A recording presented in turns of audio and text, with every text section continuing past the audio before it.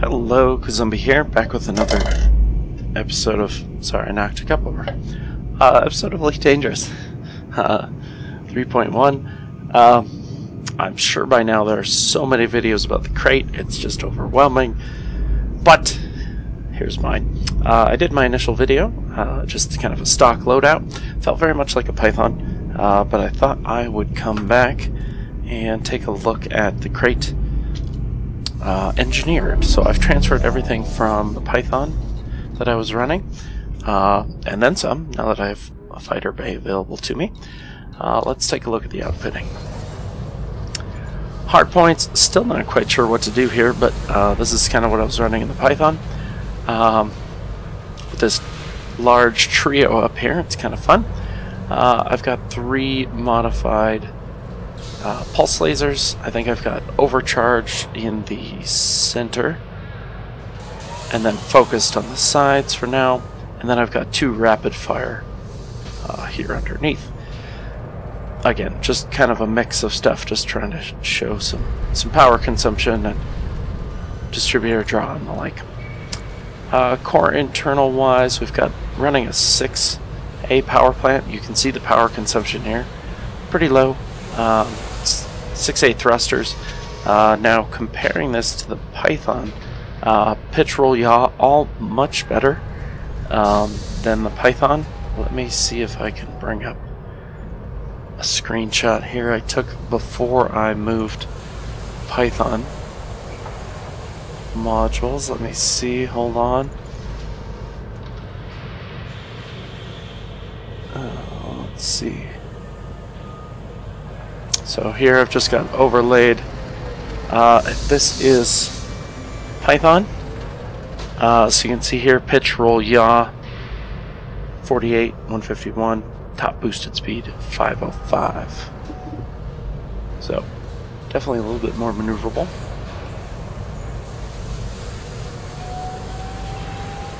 Than the Python.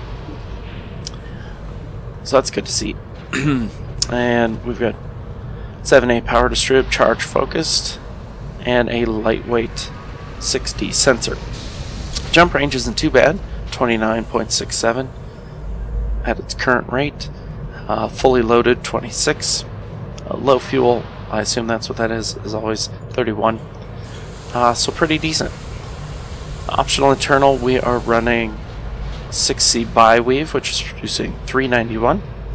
It's a little bit less than the Python. The Python rang up. Let me check my notes real quick. By golly, where I wrote this stuff down. Where is it? This is stock. This is without booster.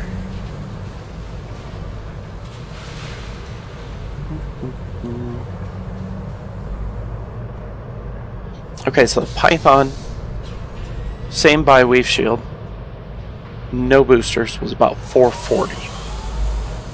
About 40 megajoules less, 50. And armor on the Python 6 is about 463. So I think that's where the give is with the Krait, a little less tanky compared to the Python, but a little bit faster. Yeah, I think that's about it. We've got 6 cargo rack, a single fighter, a 5A fuel scoop, yeah, collector control, frame shift interdictor. Probably swap one of these out, probably this cargo rack for some SRV bays, for like a full multi-role sort of loadout. But let's take her for a spin and show how nimble it is.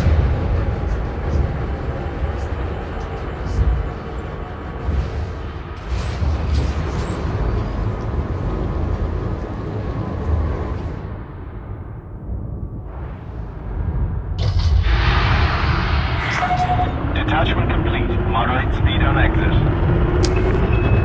I'm sure this is going to be one of the new favorites in Elite. It's definitely proven to be a favorite for me.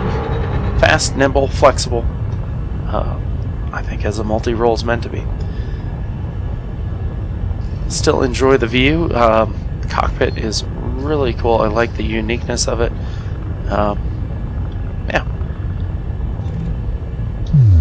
quick boost here. You can see that 553 there. Have a safe journey. Helps if I set a fire group, eh?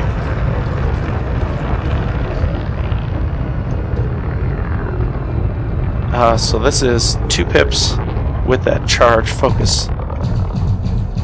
That looks like I got my... Oh, those are just the different mods.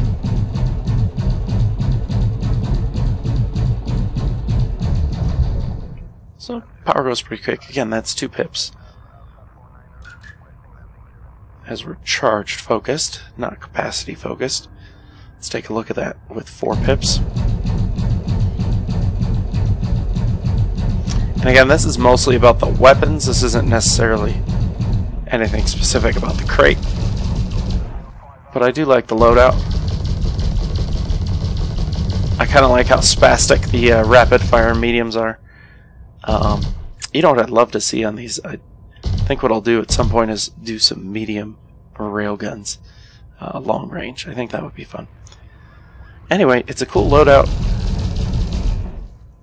As far as pulse lasers go, pretty power efficient. As I mentioned, with that overcharged 6 plant, I'm sitting at about 66% usage. I could almost drop that down to an overcharged 5.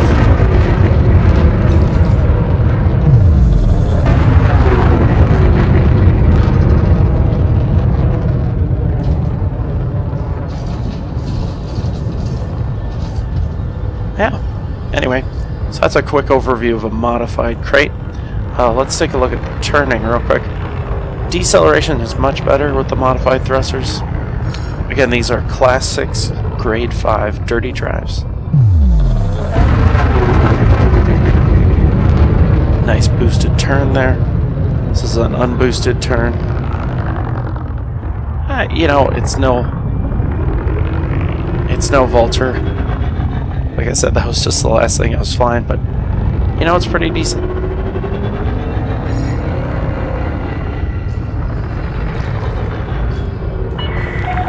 Access authorized. Clear to land at docking bay 18. Take a look at landing and deceleration here. Much better with the dirty drives. Like I said, totally reminds me of the Python.